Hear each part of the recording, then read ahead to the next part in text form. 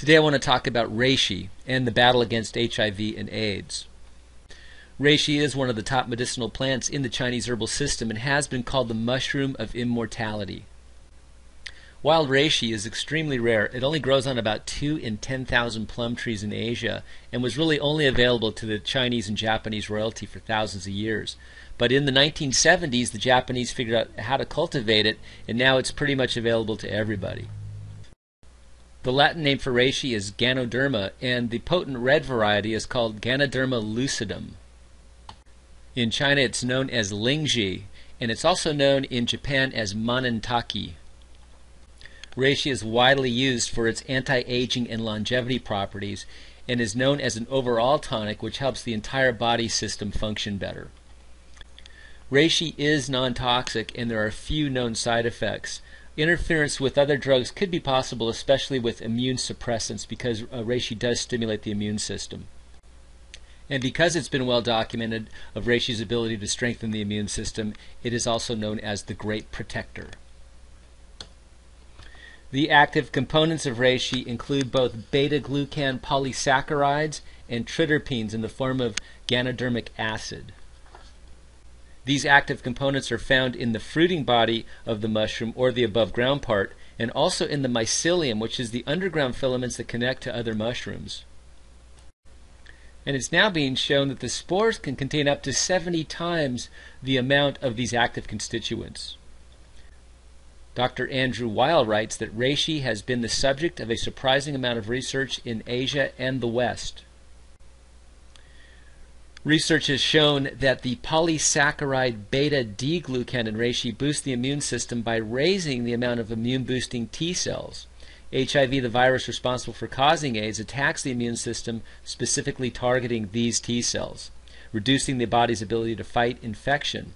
By stimulating these T cells, reishi strengthens the immune system and its ability to combat AIDS and other diseases. Reishi is also known for its antiviral properties, and studies indicate that reishi inhibits the HIV-1 PR enzyme.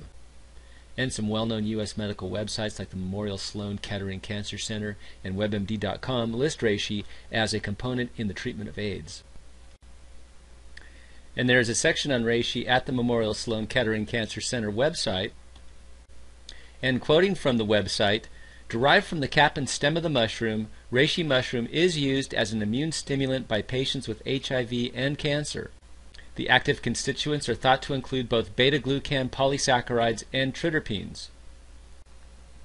Reishi contains over 400 bioactive components and is an approved cancer drug in Japan. The Japanese evidently recognize reishi's ability to stimulate interleukins which combat tumors, as well as its immune-enhancing properties. Studies also show that the glucans in reishi help immune cells bind to tumor cells.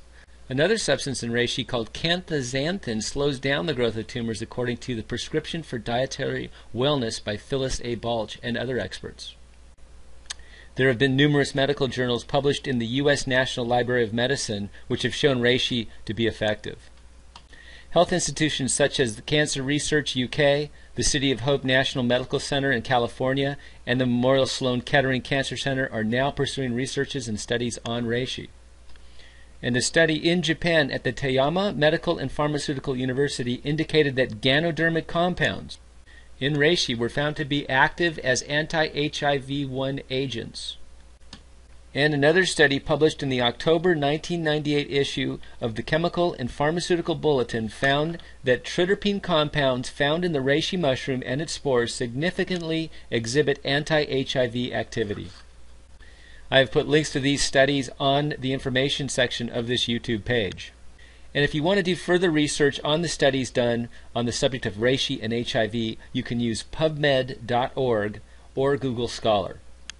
And please note that this information is not medical advice and is for information purposes only. Thanks for listening, and please remember to subscribe to my YouTube page.